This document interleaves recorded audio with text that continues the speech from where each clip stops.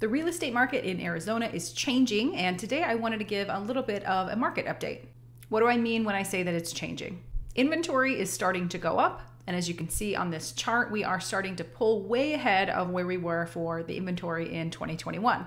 While this is a good thing because it's still really competitive due to lack of inventory, we are still so far away from where we were in 2019 and 2020.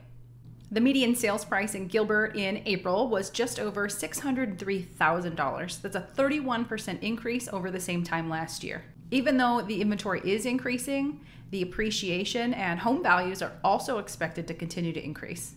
We probably won't see the 20 to 30% increases in Maricopa County or the Gilbert area like we have in the past few years, but they are expected to increase by 5 to 9% over the next few years. So if you're waiting to purchase for the home prices to go down, it still could be quite a while.